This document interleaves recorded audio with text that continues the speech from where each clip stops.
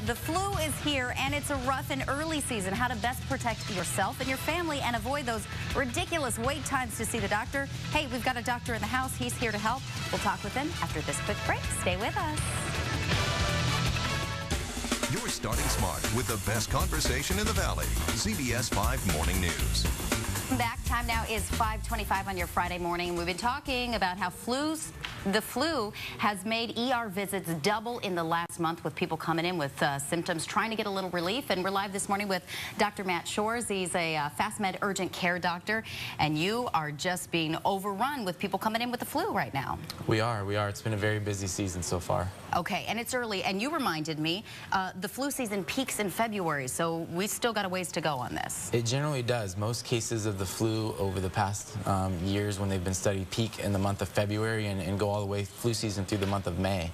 So this is an early sort of rush that we're seeing. And we want to get the word out too. We've been talking about the wait times. It's just been ridiculous for people. We talked about the ERs doubling. People shouldn't be headed to the ER.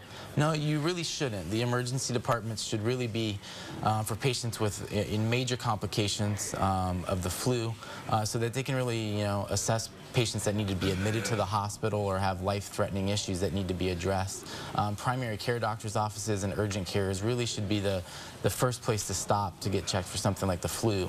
I'd leave it up to those providers, your primary care doctor or the urgent care physicians, to sort of quote-unquote triage you, and if they feel like you're sick enough and need to go to the ER, they can send you that way, but more often than not, they'll take care of it right there. Okay, and so let's talk about how to beat the wait time. Is there a method to the madness? Because, some people say, okay, go first thing right out the gate, early in the morning, but you say not necessarily.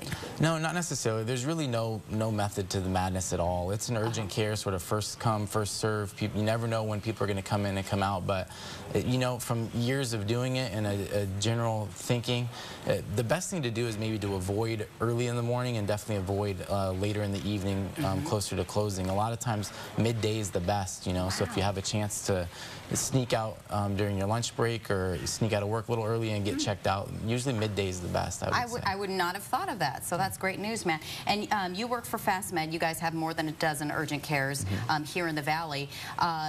You can also call ahead and you can get online and try to book an appointment before you come down to avoid that wait. You can call ahead and front desk staffs can get you booked, or you can, with our company, there's something called a Zip Pass, and you can go online to the website, get yourself logged in on a Zip Pass, and it's sort of a way of logging yourself in so that when you come in, it decreases your wait time. Okay, so aside from the obvious, if you're healthy at home right now, you're washing your hands, using a lot of the Purell, stay home if you're sick, but what are the other advice for folks who are not yet sick with the flu? It's not too late to get the vaccine, right? It's not, no. I mean, anytime you read anything from the CDC or talking to your primary care doctor, everybody's going to recommend getting the flu vaccine.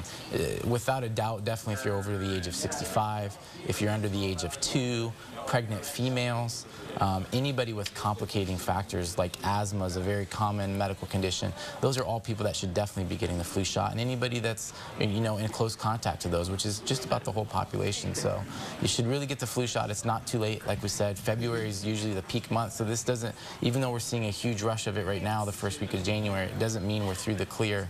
And last year, for example, was a very late flu season. It was April, May that we saw the peaks last year, and so we've got 4 months to kind of protect yourself by getting the flu vaccine. Okay, thank you so much, Dr. Matt Shores with FastMed Urgent Care. Yeah. Get in and see a doctor and do it early, because you can get treatment in those first 48 hours.